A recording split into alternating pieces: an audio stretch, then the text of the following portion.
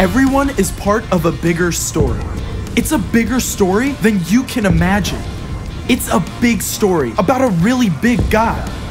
Discover the story that shows you the character of God.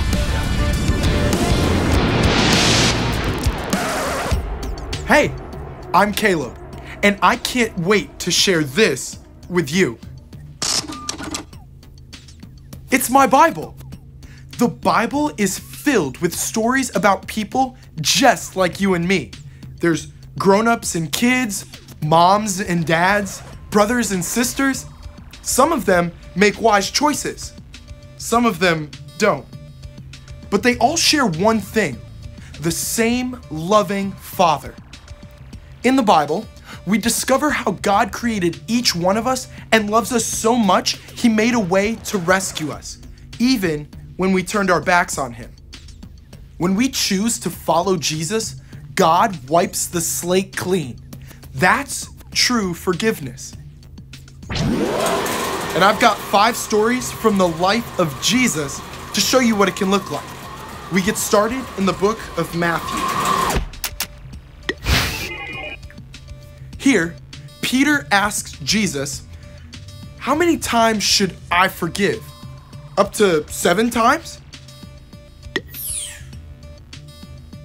Peter's ready to pat himself on the back for being oh so generous, until Jesus tells a story.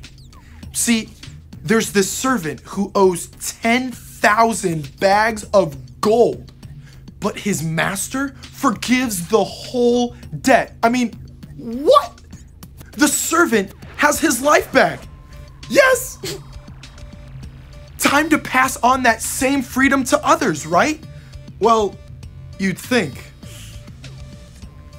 Time for a quick hop to the book of Luke. Jesus is passing through Jericho, and everyone is so excited, even a guy named Zacchaeus. But Zacchaeus isn't big on crowds. No one likes him because he collects money for the Romans and takes extra for himself.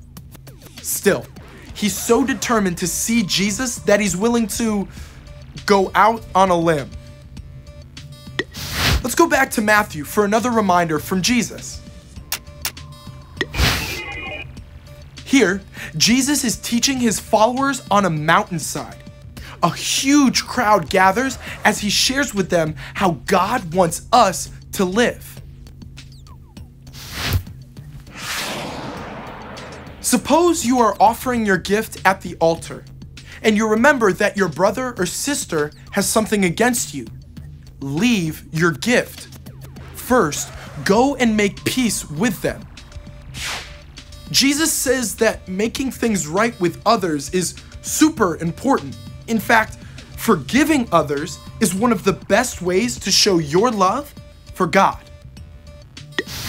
Let's wrap up in Luke now for a 2-part epic. Here, Jesus challenges the religious leaders with the story of a young man who wants to live it up. The young man demands money from his father. In fact, it would be all the money he'd get if his father were dead. Ouch. Then, the young man takes off for parts unknown and wastes every penny on expensive clothes and parties. The son is finally forced to take care of pigs to survive. I mean, even his dad's servants have it way better than this. But there's no way he can go home now, right? Stay with us to wrap up in the final week.